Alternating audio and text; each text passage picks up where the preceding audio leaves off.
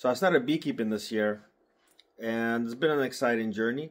And one of the things that I'm required to do now is periodically apply oxalic treatment to the bees to help with varroa mites.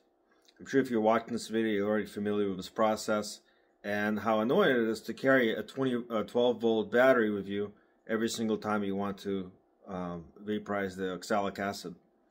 Now, we do have vaporizers that support a portable 20-volt tool battery, but the ones that I've seen online are like $400. And for me, it was just not worth to spend that money because I only have 2 hives. And so the good news is that you can actually upgrade your existing vaporizer to support Dewalt 20-volt batteries for just about 20 bucks. And I've just completed my first prototype, and it's pretty ugly, but it works. So I'm going to go ahead and run with it and try it off for a few months and report back on some progress, but I wanted to show you guys what I've built.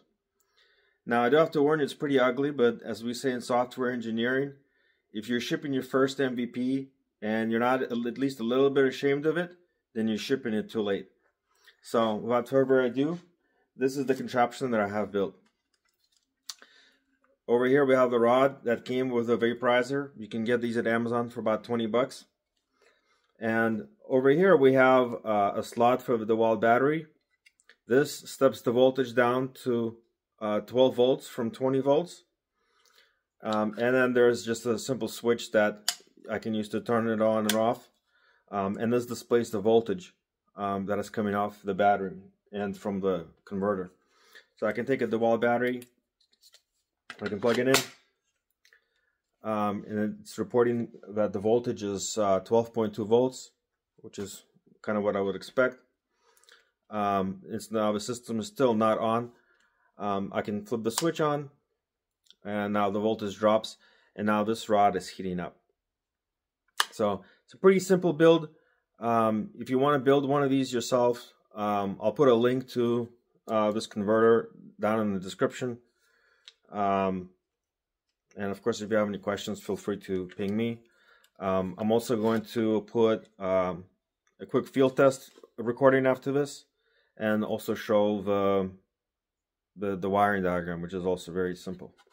So thanks for watching. If you have any questions, go ahead and just drop them down in the comments, and I'll do my best to respond. So this is the wiring diagram. This is the battery adapter. That's this guy right here. It has 2 wires coming off it, one for positive and one for negative, red and black. It gets hooked up into this converter. So these 2 wires are connected. You can also see that there's a fuse over here. Then the black one goes directly to one of the lines on the vaporizer, and it gets hooked into the voltmeter. And then the yellow one from the converter goes down over here into the switch. And then the voltmeter also hooks into here as well. And then the other end goes in to the other line on the vaporizer.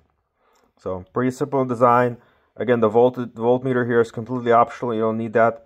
And then the switch is also completely optional. It's only there, you know, if you're fine with just plugging the battery on and having it start, you know, you can just ignore the switch. Alright, so my firewood rack, let's go ahead and kick it off and see how long it takes. The voltage right now on the 5 amp hour battery is about 12.2 with this device off. Then when I turn it on, it drops down to 11.8. And it's going to start heating up.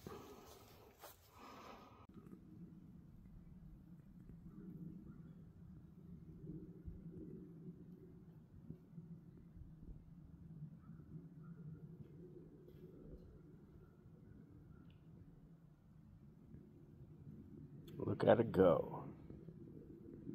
Alright, so it's been about 8 minutes and now it's finally finished.